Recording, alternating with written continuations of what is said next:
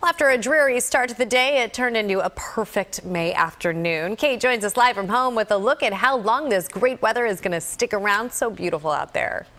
Thanks so much, Jessica. It is a gorgeous evening outside. I've got my flowers in bloom. It's cool and comfy in the shade, warm in the sunshine. I just had to drag all my equipment outside for this beautiful, beautiful May day. We haven't had that many days in May that have been above average like this, so I hope you got a chance to get out and enjoy it as well.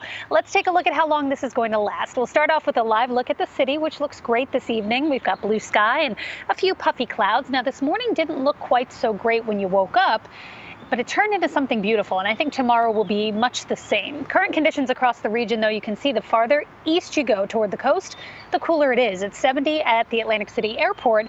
That's a few miles inland. You head down along the immediate coast on the beach, it's only in the 60s.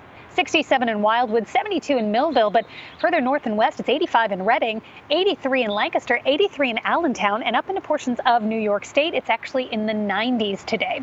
Looking ahead, we'll still be in the upper 70s at 8 p.m. Good evening for a walk after dinner, perhaps. 10 o'clock, 69, and we'll keep it in the 60s overnight, but fog will form once again as the dew points rise.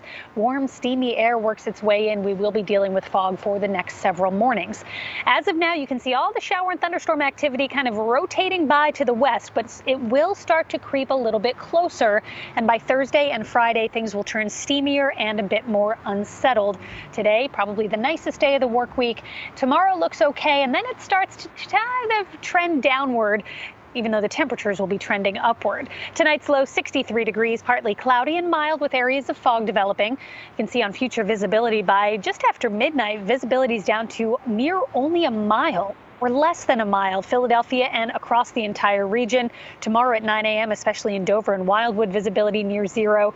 It gets better in the afternoon, but then again Thursday morning, we've got visibilities down to half a mile or below across much of the area. So the next couple of days, the fog will be an issue. We actually do have a dense fog advisory starting at midnight and continuing until 11 o'clock tomorrow morning.